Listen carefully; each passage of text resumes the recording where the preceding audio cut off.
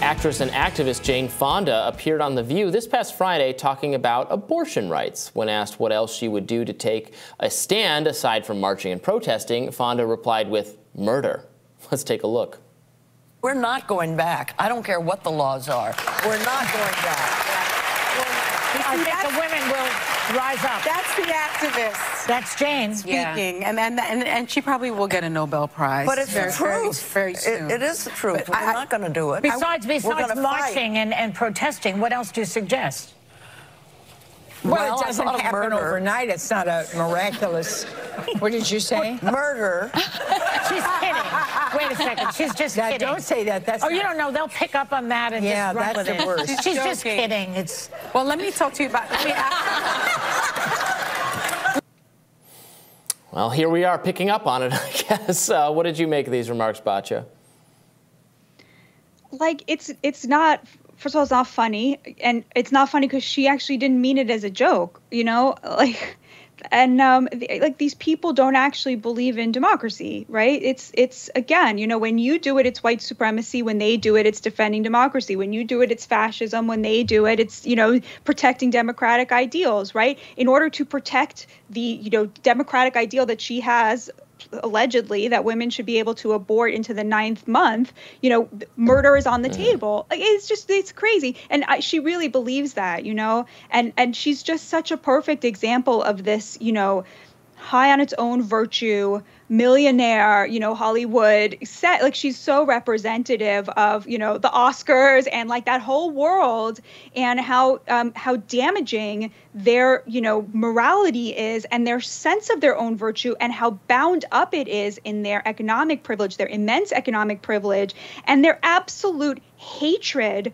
for anybody who disagrees with them. I mean, my God, a healthy democracy should be able to sustain a debate about when life exists. Like, it's just like one of the most basic things. People disagree about it. If you're religious, you're going to have a different view than somebody who's not religious. In my own synagogue, we all disagree about, you know, this question of abortion. There's just a lot of healthy debate around this question, as there should be.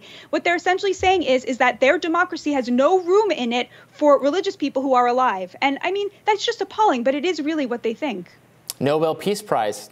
That was suggested for Jane Fonda in that segment.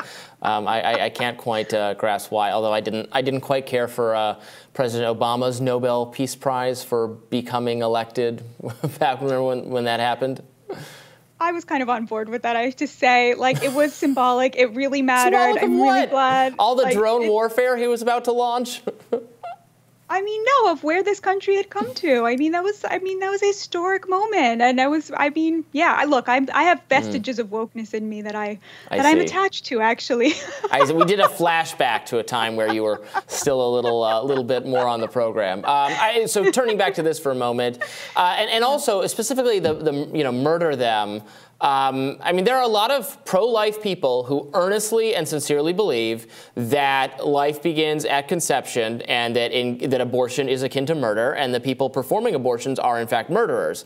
And I think many Democrats, liberals, people who are pro-choice think that rhetoric is inappropriate and don't like it, and think it's overheated. You know, will point to the rise in actual violence, abortion clinics being sent. Death threats, and in some cases, people show up and cause violence. It doesn't happen extraordinarily often, but it has happened, certainly.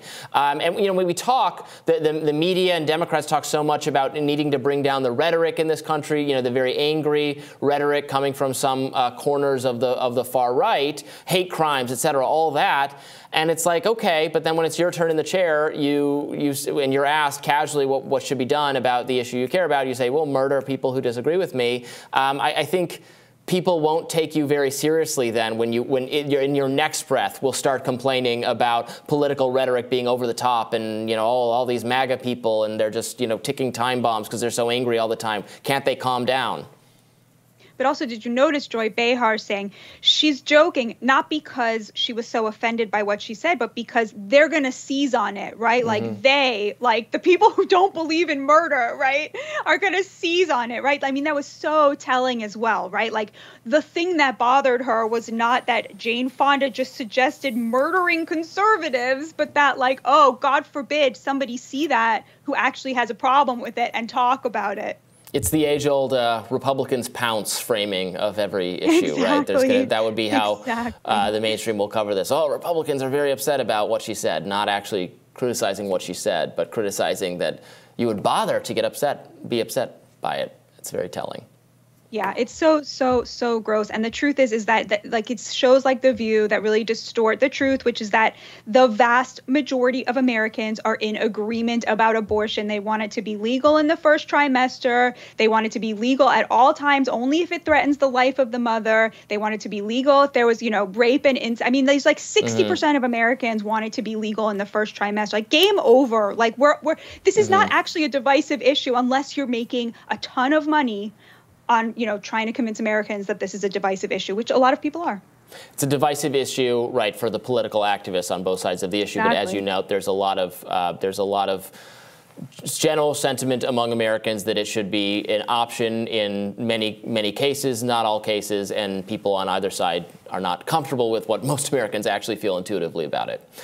All right, we'll have more Rising right after this. Please stay tuned.